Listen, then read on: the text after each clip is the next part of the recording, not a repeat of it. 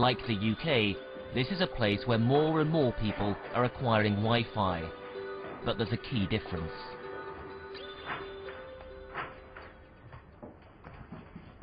Okay, Sylvia.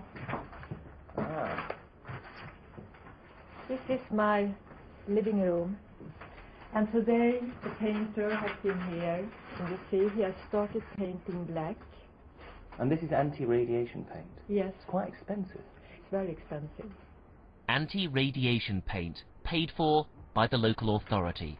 It shields her from neighbours' Wi-Fi and from nearby phone masts.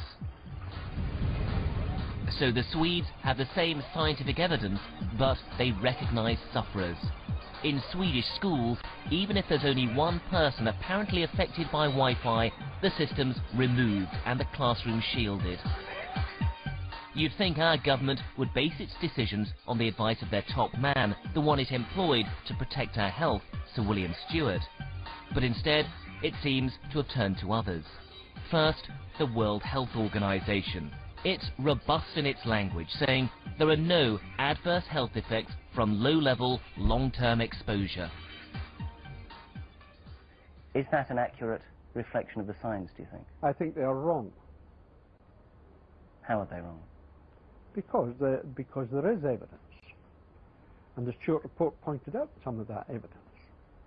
So why do you think it is that the WHO, one of the most influential public health bodies in the world, continues to put out that message? I think that they've got to review the statement that they're making. But in your view, not an accurate reflection of the science that's out there? I think it is not an accurate reflection. Then there's this. It's unlikely you'll have heard of ICNIRP, but it's an international group of scientists which our government relies on to set our radiation limits. But here's the problem.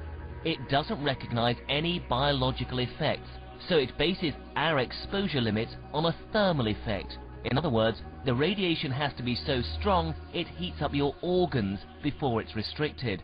That's why our safety limits are so high. How responsible do you think it is for governments to set limits for this form of radiation according only to a thermal effect?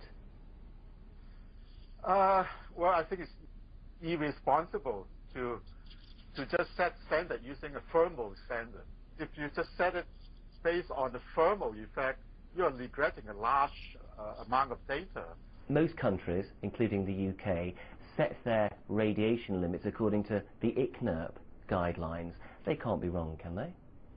Well, hopefully not, because as you say, governments, and in that way whole countries, the entire populations rely upon them, and I do hope that they deliver the right and correct message.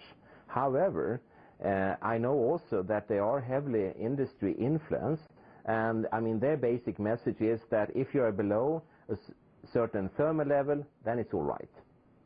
And are they right to set their guidelines only according to thermal effects? No. That's just rubbish, I would say. You know, you cannot put any emphasis on such guidelines.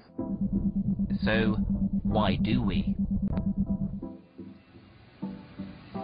I went to Rome to meet the man our government seems to favour over its own advisor, Sir William Stewart. He's a scientist who's responsible for the WHO's position and who founded the standard-setting body ICNIRP. He's a controversial character. Dr. Mike Repaccioli no longer works for the WHO, but he's made decisions which affect all our lives. When you say on the WHO website there are no known adverse health effects, is that really giving people a complete picture of the science out there?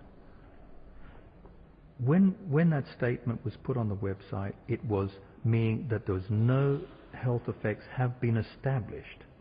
And when an effect has been established, it means it's been repeated in a number of laboratories using very good study techniques. But Henry Lyon will say that he's found them. Ole Johansson will say he's found them.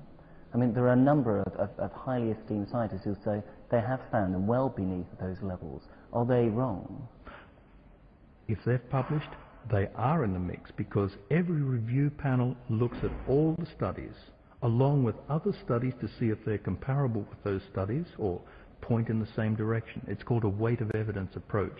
And if that weight of evidence is not for there being an effect or not being an effect, that's the only way you can tell whether there's really an adverse health effect. But here's the controversy.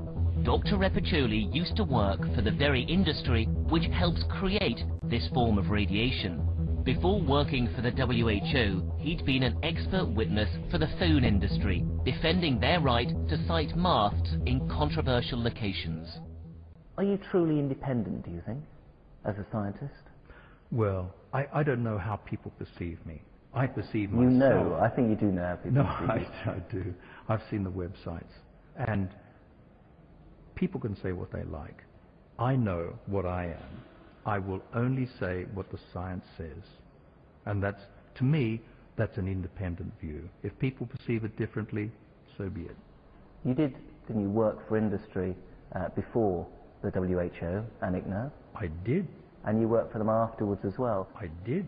And I challenge anyone to say that I've changed my mind because of my funder, because I sure as hell haven't. So our government has a choice.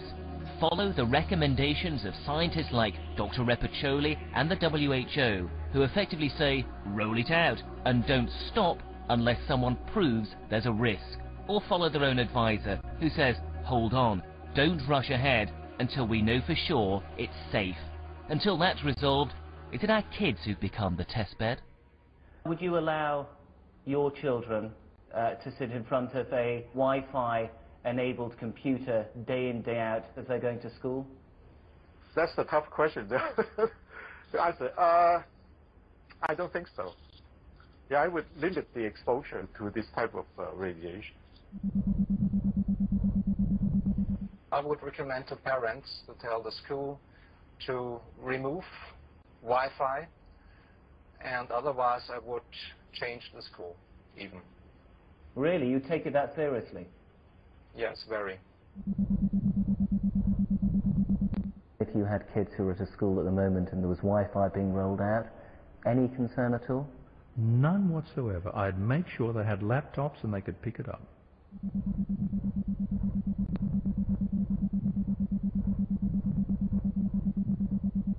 What do you think the government should do now when it comes to schools and Wi-Fi? I think they should stop and say we're going to do an inquiry into this. It will take a year or 2 years, then we'll come back to it. I don't think the nation will grind to a halt if we did that. I think it would convince a lot of people that the government takes health and safety very seriously with new technologies.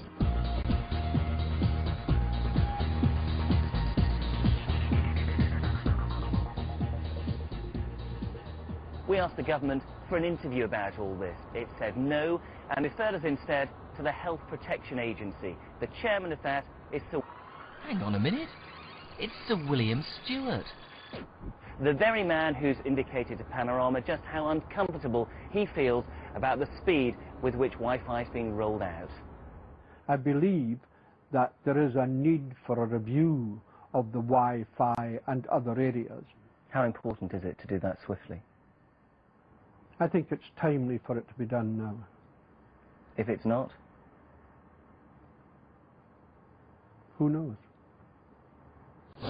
Paul Kenyon there, and the UK has 3,000 wireless hotspots and 51,000 mobile phone masts, and more are appearing every week. Next week it's Married to the Mob, the Manchester woman convicted of helping to run her Sicilian husband's mafia empire.